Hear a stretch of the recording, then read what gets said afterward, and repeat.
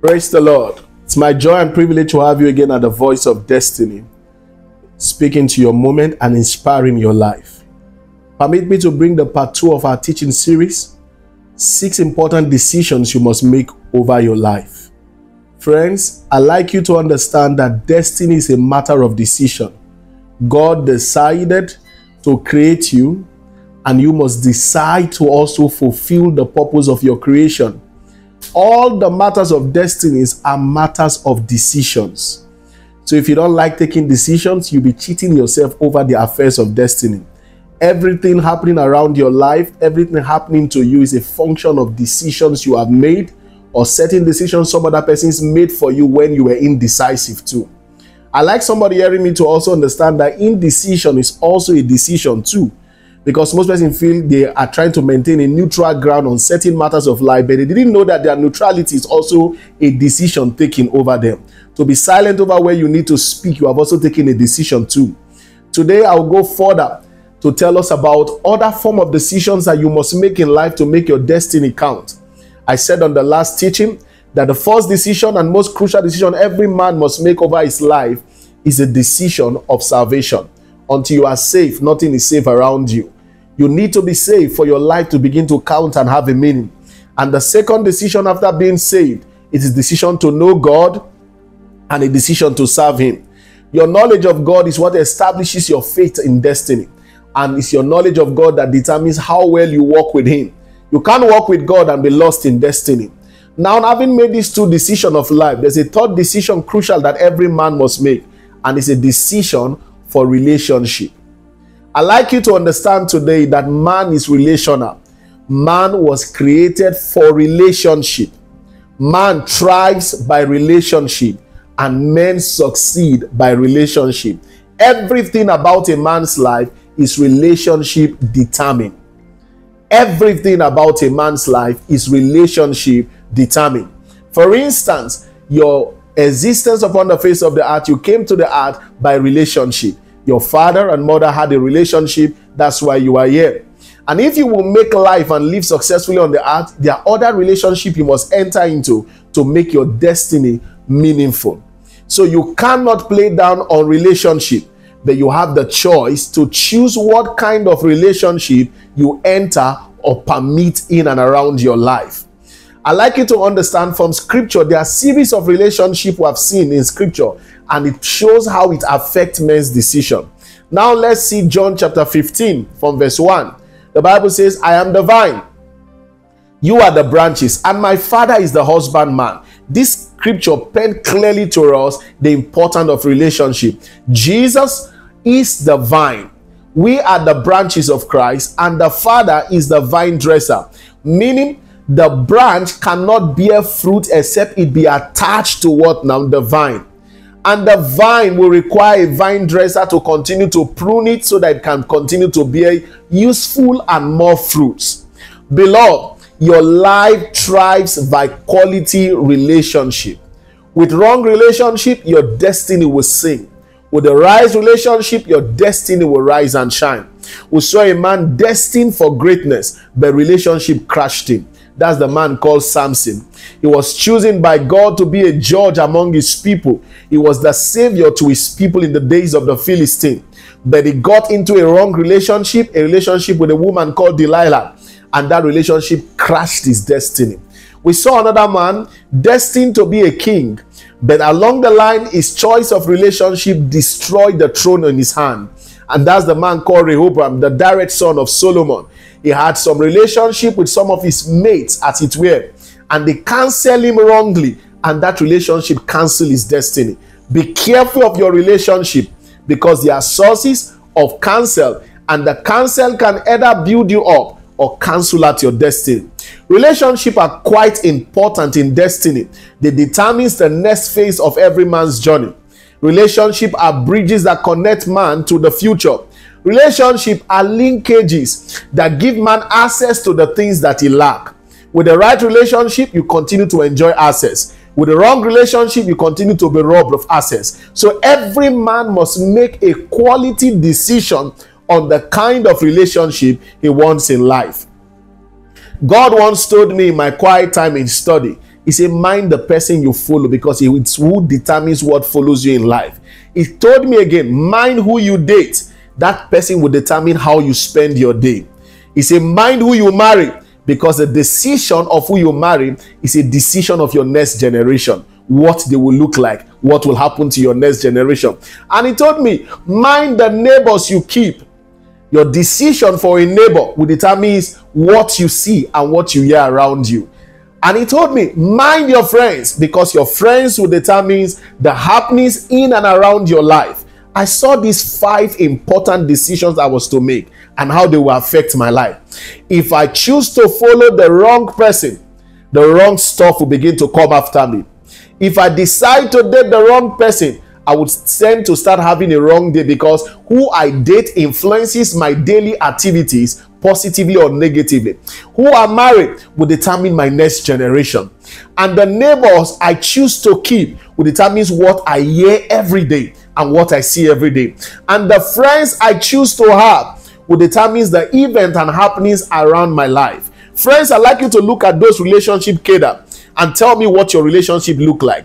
Some of us right now, where we are today, is because of the wrong relationships we entered. Some of us, how advanced we have come today, you agree with me, it was somebody you met somewhere who spoiled your heart and kept you on the right path till this point in time. Some of us have lost our walk with God simply by wrong relationship. Some of us are serving God more fervently today because of the right relationship. So next to your decision to knowing and serving God is the decision of the kind of relationship you allow in your life. Friends, don't just let people choose you into a relationship. Make a choice if you truly need them, because every relationship will either develop you or destroy you. Listen, Abraham made a choice of his relationship with the man called Lot, his cousin. And the Bible, we saw that how that relationship was bringing strife between the both of them. The day Lot left Abraham's life was the day Abraham's eyes opened to see God's greatness plan for his life. Friends, you can't afford to be careless about relationship. They are major determinant to your journey in destiny. When a wrong person comes into your life, they will waste your time, they will waste your resources, and they will help you forget where you are going to. They keep you stagnated. When the right person comes into your life, they become major destiny boosters that encourage you to pursue your dream and to continue succeeding in the plan of God for your life. I like somebody hearing me today. A crucial decision you must make is the decision of who you marry, because that will go a long way to tell about your future and your next generation. That decision of who you keep as a friend matters the most. Decision for relationship is not just for company. Our company determines what we can achieve together, what we can do together. The Bible says in the book of 2 Corinthians chapter 6 from verse 14, do not be unequally yoked with unbelievers. What relationship has light with darkness? What does the temple of God have with the temple of idol? Don't say it doesn't matter. It does matter. A king entered into a wrong alliance with another king, and he lost all his investment in scripture. When he decided to go into alliance with a king who was not working with God, every investment he made was lost. I saw something in the life of Jehoshaphat and the king of Israel. The Bible said they were to go for war. And Jehoshaphat was a king who feared God and honored God. And he told them, is there not a prophet in this land? Let's consult the prophet before we go for war. But this other king doesn't need to talk to God. He has his own system. He believed in himself. And Jehoshaphat said, I'm not going except we consult God. And the king brought a prophet who prophesied to him. And the prophet said to Jehoshaphat, surely the king of Israel will be falling in battle that day.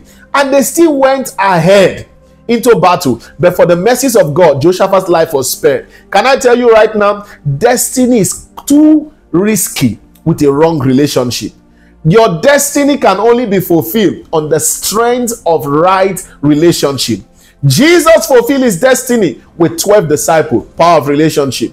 We saw many of the works of Jesus spread upon the face of the earth, power of relationship. Your influence spread by relationship. Your influence spread by relationship. Your impact will multiply by relationship. Every man needs relationship. You need relationship with a mentor. to help train you and help equip you for the place you are going to. You need relationship with people lower than you so that you can invest all that God has put in you into them, so that your destiny can begin to find roots downward. Every one of us need quality relationship, but we must decide, who do I need for the next phase that I'm getting into? Are you a student? You need a relationship with somebody smarter and better than you. Are you somebody who works in an office? You need relationship. A boss who doesn't have good relationship with the workers will not tend to do well in business, will not tend to do well in his career. Are you any person in the house? You need relationship with your spouse for your family to be a place of peace. Every destiny thrives by relationship, and every destiny dries up without a relationship. So the next important decision you will make in your life is a decision of relationship. Look around you right now. Your biggest wealth is not what you have in your bank account. Your biggest wealth is the quality of people that are surrounding your life. Your relationship is wealth. What you can afford with money, relationship will afford for you. So if you lack relationship, you are the poorest man on the face of the earth. There's something you must decide for. But relationship decision is drawn out from a man's purpose and his value system. So if a man has a wrong purpose, he will have the wrong people. If a man has the right purpose, he will have the right people. So your purpose is what sets the pace for your kind of decision. Your value system also influences your decision. When you have a poor value system, a weak priority in life, your wrong relationship will be what you attract. I'd like you to understand that you attract who you are. So if you don't want to attract the wrong set of people, you must define your value system. Friends, after you have started pursuing after God, a key important decision you are to make is decision for relationship. I'd like you to evaluate your relationship today. Are they worthy relationship or worse relationship? Are they improving your life or destroying your life? Take a decision today. Don't look at people just hanging around you. You do not need people to hang around you. You need people to influence you. If you are not influencing anybody around you and they are not influencing you, don't have anything in common. Relationships are for the purpose of influence, and it's influence that bring about impact. Number 4 decision everyone must make in the journey of destiny is decision to live a purposeful life. A decision to live a purposeful life. Jesus speaking in John chapter 18 and verse 37, he said, "For this purpose came I into this world, and for this cause was I born." None of us on the face of the earth today came here by mistake. We are all created by divine will of God to fulfill what is called a divine purpose. Friends, it is purpose that brought you here on earth. Until you take a decision to be purpose driven in your walk on the earth, you will just be a waster and a wanderer upon the face of the earth. Jesus speaking in that scripture said, "For this cause came I into the world. For this purpose was I born." And Paul speaking said, "For me to live is Christ, and to die is great gain." Every time a man has not found his purpose for living, he's just wasting time on the face of the earth. Can I let you understand? Until you make a decision to be purpose driven, you'll be a problematic person on the face of the earth. You are either purpose driven or you are confused on the face of the earth. Everything on the earth has a purpose, and it is following the purpose for living that makes man useful and meaningful agent on the face of the earth. Friends, in destiny, you are either a contributor of destiny or you are a consumer in the world. And it is the discovery of our purpose and decision to walk in our purpose that gives our destiny meanings in life. I'd like you to understand Daniel chapter 1 and verse 8, and Daniel proposed in his heart. So there's something you were created for. You must decide for that thing. If you do not decide for why you are created, you may just be living for some other things, and at the end of the day, you find out that you have wasted your time on the earth. Somebody hearing me right now has to understand that purpose is the true essence of your existence. Purpose is the true essence of your existence. God designed you for something spectacular. Don't attempt to live out of that purpose. God designed your life for something special. All of your design, all of your makeup was to suit a particular purpose. The easiest way to fail in life is to start living outside of your purpose. When you get a fish out of water, you have taken the fish out of the enabling environment where it can succeed. The only enabling environment where a man succeeds is the environment within his purpose. Outside of God's purpose, destiny is heading for a crash. There are so many people today who are living their life just the way they like, not the way they are ordained to. That's what you were created for. It is called God's purpose for your life. Until you decide to find purpose and decide to pursue purpose, your life on the earth won't make much meaning. You are hearing me today. I'm yet announcing to you that you were made for something big, something extraordinary, but there's something that you must do today. Decide to find the purpose of your life. Stop waking up every morning and going out and coming in. All of these hustles of life will make you frustrated. Today I'm calling out to you, hearing the sound of my voice. It is time for you to decide. I want to find God's purpose for my life. I want to live God's purpose for my life. Some of us have found the purpose of God, but we're not working according to, because we didn't like it. You don't have to like it. That's the only way to live. That's the only way to live. You can't take anything out of his purpose and it will function. Adam was created to operate in God's purpose. He lived in God's purpose. When you step out of God's purpose, he died. So no man can live the fullness of life as ordained by God for him outside of the purpose of God for his life. A purpose-driven person will end up a blessing to his world. Hello, friends. I'd like you to understand that out of the purpose of God, you'll be a burden on the earth. In the purpose of God, you are a major blessing on the earth. With purpose, you live a life of wonder. Out of purpose, you live as a wanderer. The purpose of God gives your life a meaning. The purpose of God helps you function adequately in your space on the earth. So the reason why you must discover purpose is because out of his purpose, you'll be a big time problem on the face of the earth. I'm sure you don't want to be one. Many of us are living like burdens around people right now. They're getting tired of us. Why? You have not chosen the purpose of God for your life. In the purpose of God for your life is the blessings of God for your life. Friends, these two decisions I add to your knowledge today. A decision for the right relationship and a decision to live a purpose-driven life. Your success is in your purpose.